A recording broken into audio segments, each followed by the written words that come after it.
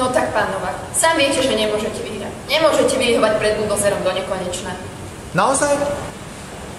Uvidíme, kto skôr zhrdzavie. Bohužiaľ, budete to musieť akceptovať. Je to diaľničný obchvat, ten sa musí postaviť a aj sa postaví. To teda počujem prvý raz. Prečo sa musí postaviť? Ako to, že prečo? Je to diaľničný obchvat, tie sa predsa budovať musia. Mali ste plné právo podať v príslušnom čase akýkoľvek návrh či sťažnosť. To predsa viete. V príslušnom čase.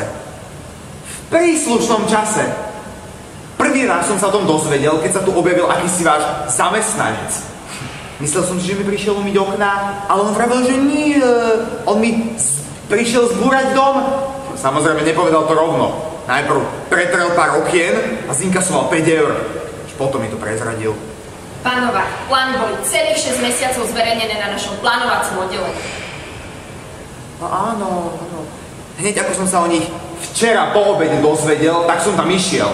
Nedá sa povedať, že by ste sa išli pretrhnúť, aby ste ma o nich informovali. Myslím tým, že by ste o nich niekomu povedali, alebo niečo podobné. Ale boli zverejnené. Zverejnené? Nakoniec som ich hľadal dolu v pivnici. Tam je naše oddelenie pre zverejňovanie. S baterkou. No, asi nám odišla elektrina. A zobral so sebou aj schody. Dobre, ale nakoniec ste ten oznam našli, no nie? Áno, našiel. Bol sprístupnený v zamknutej registračke, strčenej v pokazenom WC s nápisom Pozor, leopard na dverách. Fakt, to nie je bohviaký pekný dom.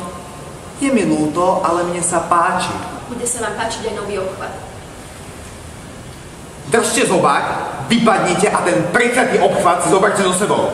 Nemáte sa absolútne o čo oprieť a dobre to viete. Pán Novák, aké škody podľa vás utrpí tento buldozer, ak ho cez vás niekam prejsť? Neviem. Aké? Vôbec žiadne.